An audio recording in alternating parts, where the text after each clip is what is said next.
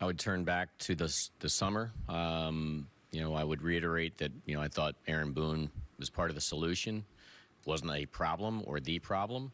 And listen, I think Aaron brings a lot of great qualities. He's a great baseball mind. Comes from an amazing family that has a history of, in this industry for quite some time. But his ability to connect, to communicate, to be open-minded.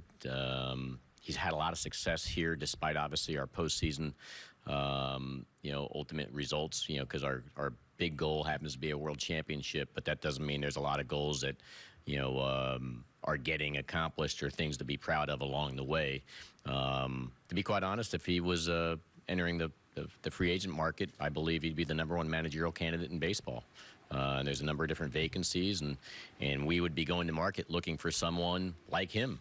And so I think he's has been a good hire, and he's going to be a continued good hire in that position. I think, as I said, if you follow the breadcrumbs from the past, I think I've publicly stated how I feel about him. This is a manifestation of that, and it's not just me.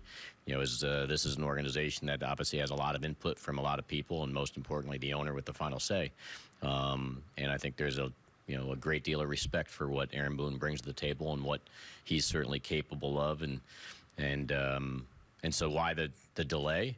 We had to wait for the season to end ultimately, and then have a lot of dialogue above, and then ultimately, like anybody, they have an agent. We had, so I was negotiating with his agent in representation of Adam Katz, and then clearly we had some changes in the coaching staff too. So there was a lot of discussions to have, whether it's contract term adjustments along the way, and so I think everything all in due time. It's like anything else. It's not like it's as quick as just flipping a switch and you just get it done. There's a lot of details to work through, conversations to have, and boxes to check along the way. But at least from my perspective, there was never a doubt or an intent to have Aaron Boone back here. It just came down to working through it and making sure that I was going to get the sign of the cross from other powers that be at the same time.